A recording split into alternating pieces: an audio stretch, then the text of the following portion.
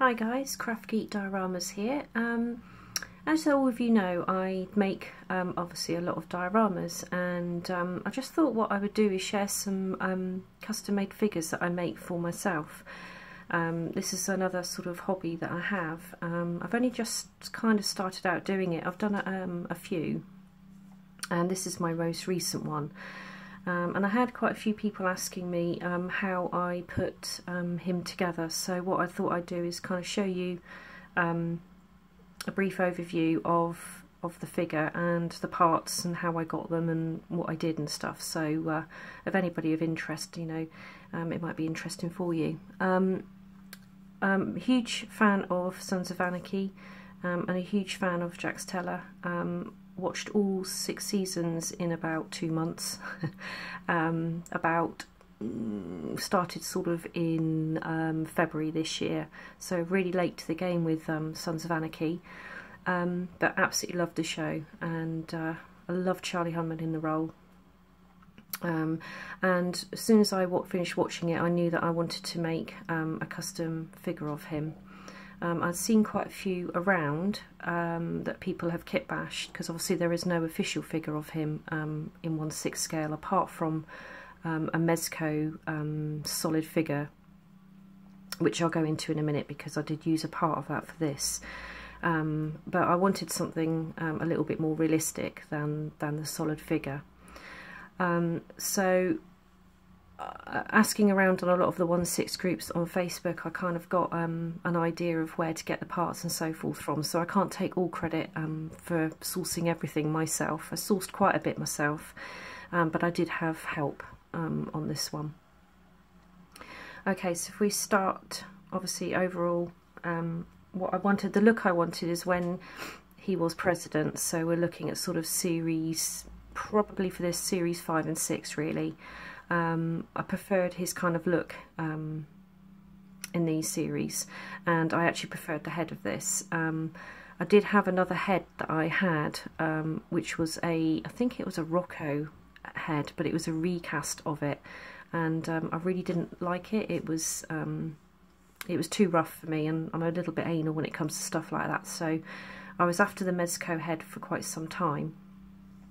And I was lucky enough to get it at a reasonable price, because the Mezco figure, the 12-inch figure, was going for sort of £30–40 here in the UK, and I just wasn't willing to pay that just to get the head. But I came across one, luckily, and managed to get a whole figure for £15, so pulling the head off didn't seem quite so harsh. Yeah, so basically the head here is from the Mezco 12-inch figure, which I popped off. The head I haven't quite finished yet, purely because it needs repainting, but it took me so long to put this figure together that I didn't want to send it away yet to be done, but it's not too bad, but it could do with a better paint job on it. So the head was from that.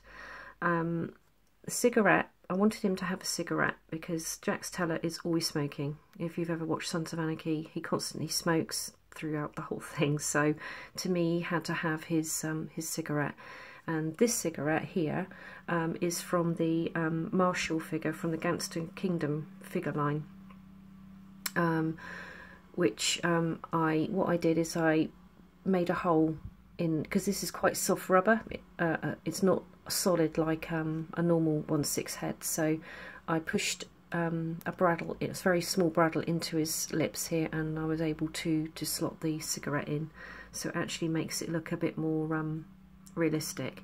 And the great thing about this Marshall cigarette accessory from the Gangster Kingdom line, it's got the actual part that makes it look like the smoke coming away from the cigarette, so I just thought that looked quite cool, so that's what I used for that. The actual body that I used was a Damn Toys body.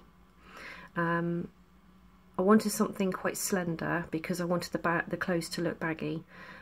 So it was a Damn Toys figure that I got from collectible Kitbash here in the UK, and I think it was only £15 for the basic figure, which is really reasonable. And I have to say, it's an amazing figure, really good articulation on it. So that was that. Next thing was, so we go into the clothes. The white t-shirt that he's wearing underneath was a Steve Rogers Captain America t-shirt, which was like a knockoff version from China.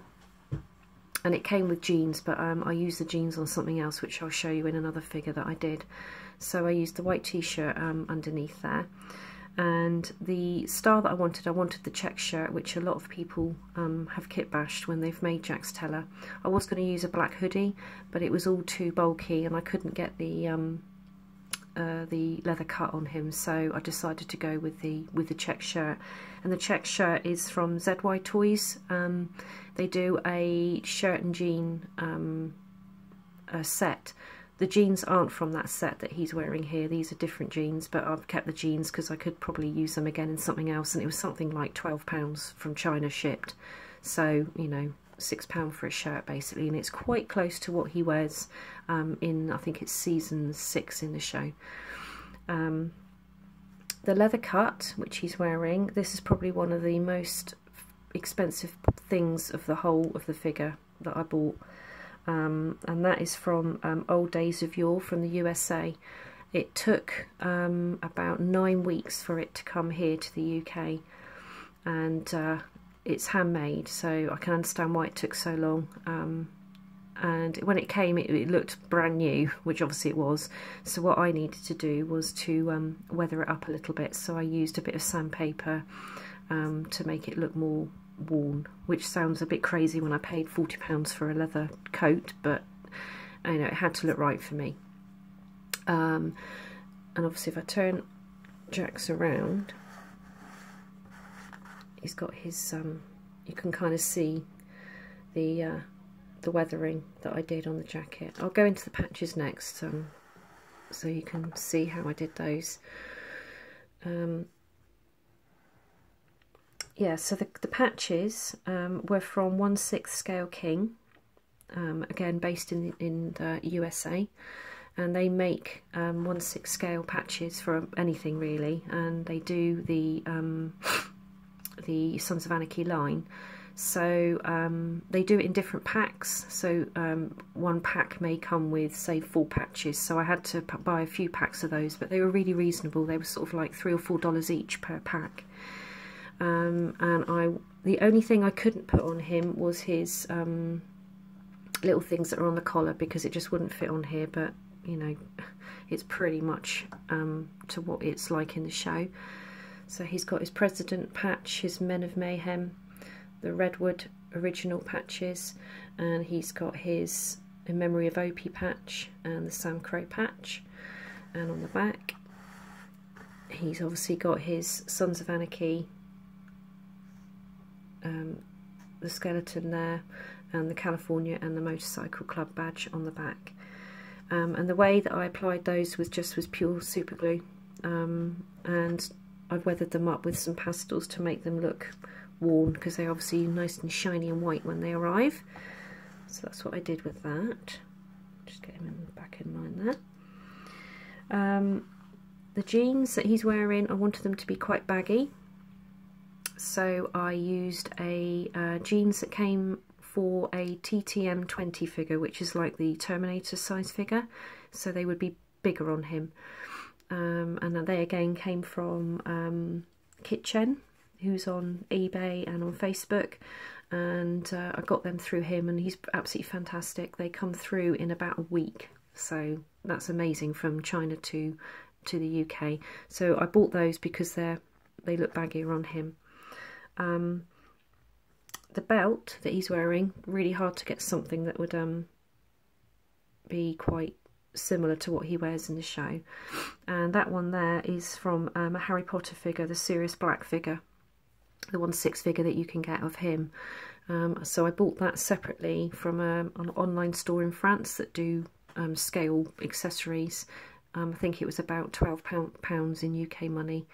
And that's probably the closest, apart from the emblem bit on the front, that I've found to look like his belt. The white Nike trainers, They have got the little Nike tag on them, but what I did when they came, they were gold. Well, the shoes were white, but the tag was gold, and obviously in the show he wears pure white Nike Air trainers, so I just painted the Nike tick white, and that looks quite cool. So they're pretty damn similar to the show.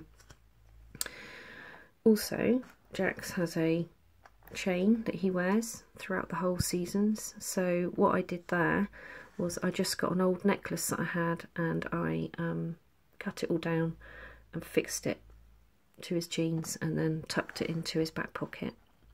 So that kind of makes it look realistic. And he's also got his knife there, which actually has got the knife inside of the sheath there, and that's pretty close to the show, but I got that from a 1/6 page on Facebook, so I don't know where the original source was for that, but it's pretty close to the show, so that's pretty good. And I just got this here again through the pages. I just wanted him to have a gun. I wanted sort of a submachine gun type thing. It's probably not completely screen accurate, as my husband told me, from what he would use, but it's, for me, it looks pretty good, and I like the look of it. So yes, that's basically my figure, and what I can do is I can go a little bit closer for you guys so you can kind of see him up close. Just zooming in there, so you can see that you can see the face needs repainting. And once it's repainted by somebody who specialises in 1/6 scale, or figure painting, it will look completely different. Up close he looks rough at the moment. Further away he looks pretty good. So like I say, I will be sending him off to be done, and I might do a quick update when it comes back, but I'm not doing that quite yet. And you can kind of see where I've weathered up the jacket. And his lovely white shoes, very white shoes.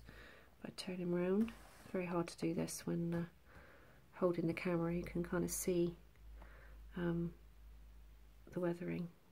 Didn't want to go too far because it would tear the jacket. And then you can see the kind of weathering that I did on the patches. Turn him around.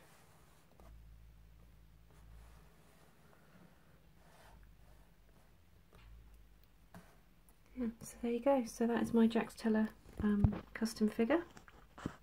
I hope you enjoyed that, and like I say, I'll show you a few more that I've made. Thanks for watching. Bye.